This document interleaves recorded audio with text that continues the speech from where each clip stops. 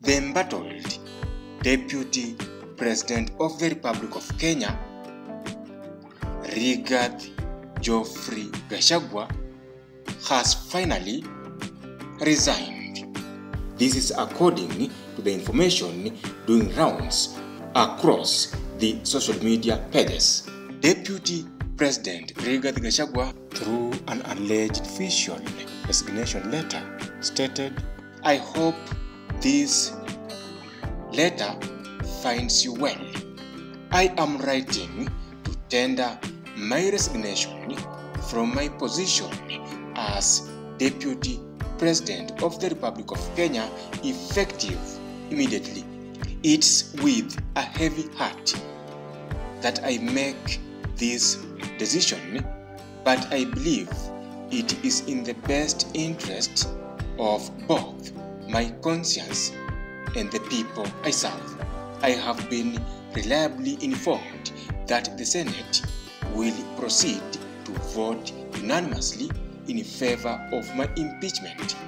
While I maintain that I am not guilty of the charges against me, I have applied my mind to this process and have come to the conclusion that I cannot continue to serve in good conscience under these circumstances. As someone who is deeply committed to protecting the interests of the mountain and serving the people of the central Kenya, I believe it is essential for me to focus my efforts on a path that aligns with my values.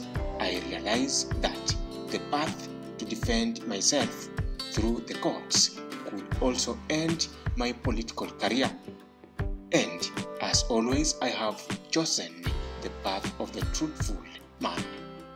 I am grateful for the opportunity to serve the people of Kenya and have cherished the moments spent in service to our great nation.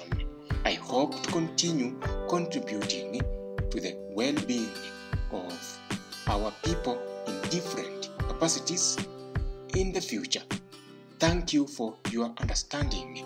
God bless you all and God bless Kenya. Yours sincerely, His Excellency Geoffrey RIGATHI Gachagua, Deputy President of the Republic of Kenya. Ladies and gentlemen, let me know your thoughts if you believe that the information about DP Gachagua's resignation from office as the Deputy President of the Republic of Kenya is true or false and being peddled by his political enemies whose interest is to see him out of office, or it is his close allies trying to gauge the reactions of his friends and Kenyans.